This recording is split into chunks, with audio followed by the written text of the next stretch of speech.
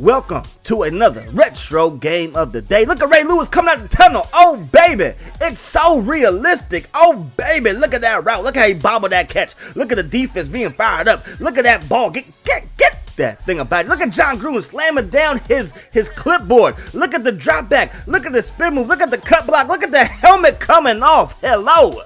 What's up? What's happening? Welcome back for yet another Miles Dawkins 24/7 production, and welcome to your retro game of the day. We're looking at Madden 2002. Now this is a two-piece, man. First game got the Colts and the Bengals. It's only gonna be like the first drive, first couple of plays, and then we got the Tennessee Titans, and we also have the Pittsburgh Steelers. So it's a quick little breakdown video, not of this game per se, but there's some things that I might want to see in Madden 17. A new Madden, a new company making an NFL game. Only one can hope and pray that might happen. But for right now, we are stuck with Madden.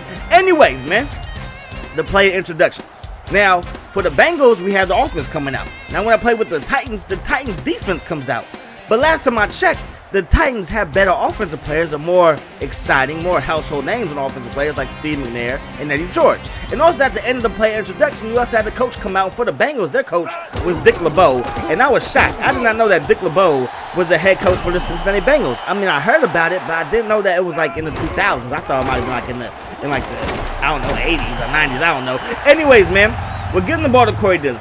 Corey Dillon is someone that we're going to be focused on in this video. Now, we gave the ball to him 2 straight times, and the crowd did nothing. They were just watching the game. They were excited because he picked up a first down and ran somebody over. But for the most part, they didn't. They just sat on their hands. We give the ball to Corey Dillon again. Up that guy. He picks up a nice game, man. Check out the replay. Nice little replay. You'll see Corey just shake a man up off him. Nobody says his name. But right here, things change.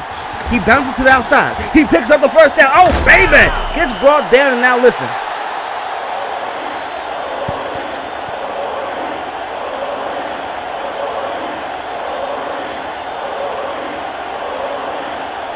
So a couple things I want to point out right there. They did not chant his name every single time that he got the ball.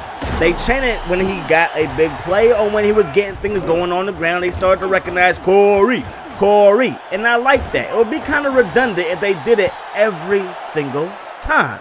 But the reason why it could work with a guy like Heath Miller, remember how they chant Heath Miller's name? If there's a Pittsburgh Steelers game on, you will hear Heath being chanted. Why? Because the Steelers fans travel so well. You can hear Heath, right? I mean, it happens, but we don't get that in Madden, right?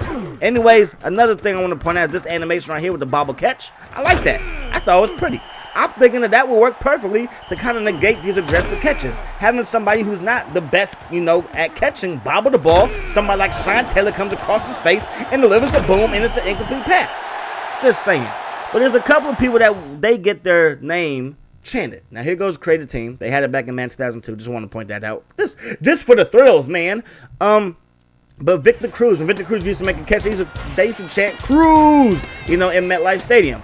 For the Packers, they chant John Coons, and they go Coon, Coon, you know what I mean? And of course, with Heath Miller, they chant Heath. So I'm just saying, why can't we get that? And I always like to point out little things.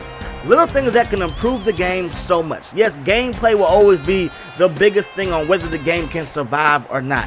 But when the gameplay is solid, like a game like 2K, 2K's gameplay has been solid for year after year after year for the most part. Some years are better than others. Definitely some years are better than others. But for the most part, it's been a solid game year in and year, kind of like MLB The Show, year in and year out. So you have to give things that makes the game fresh, makes the game new, makes the game more exciting.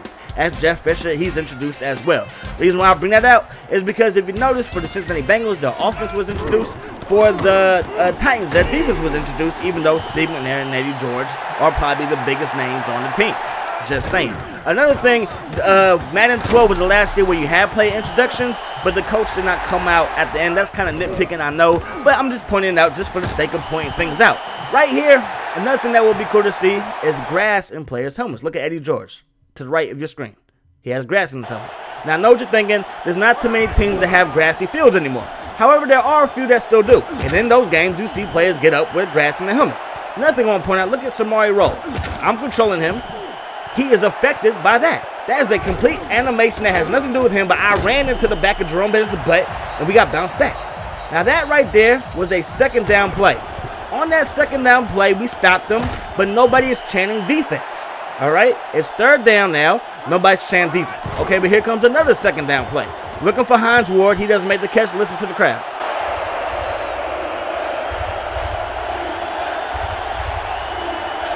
And that right there just kind of sets the moment that it's a big down. It's a big play. Not every third down is as big as others, but that one was. Now listen to the crowd chant Eddie's name.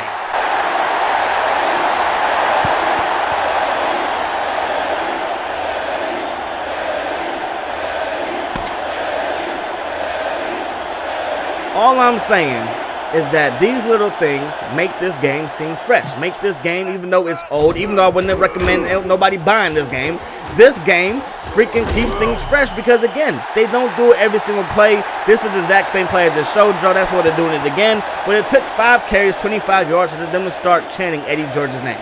So I hope you guys enjoyed this video. I hope you guys get where I'm getting at. And I'll see you guys next time. I hope that the rest of your day is the best of your day. I'm going to see y'all later. Peace. Awesome.